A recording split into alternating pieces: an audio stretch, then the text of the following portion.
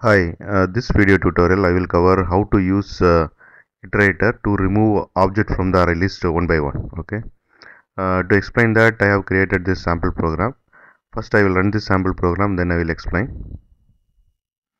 This is the output of this sample program. And inside main method, what I am doing is I am creating array list object, and I have added 5 string objects in the array list, and I am displaying the array list content. You can see the array list content here. And then what I am doing is ArrayList dot iterator method I am calling, and it will return the iterator object. And once I get the iterator, I am traversing over the array list and removing the objects one by one. Okay.